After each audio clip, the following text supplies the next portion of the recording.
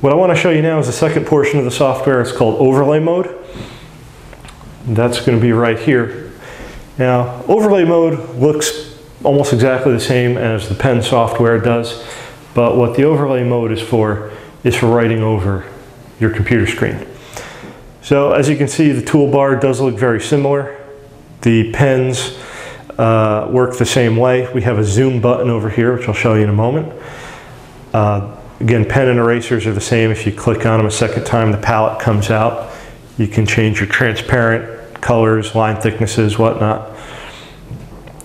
Up here we have our settings button again.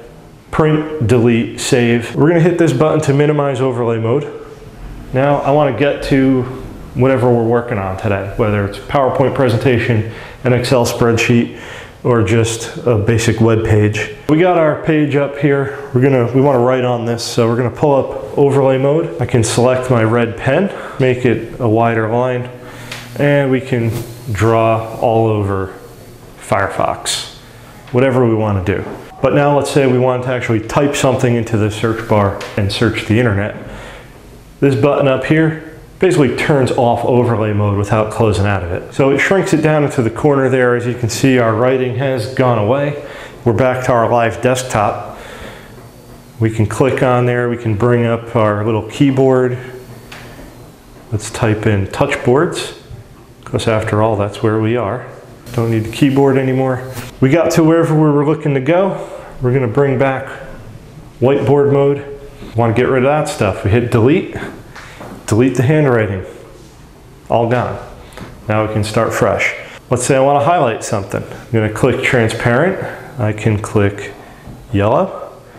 And now I'm going to highlight touchboards. Let's change it up because you don't have to just use yellow when your line is transparent. Let's use red, for instance. Now it's a thin red highlighter. And we're going to go back to our blue pen, back to writing on top of our desktop. Zoom button down here, really cool. You hit your magnifying glass, and now wherever you want to zoom in on, you just touch that portion, and as you can see, we have this big box that magnifies everything. So it's more of a magnifying glass than a zoom, but you can move it around. You're going to basically make anything you're mousing over larger, so that's pretty cool. You got the mouse cursor here. Eraser works the same way as it does in the other mode.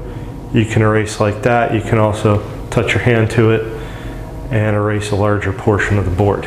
That's pretty much the overlay mode.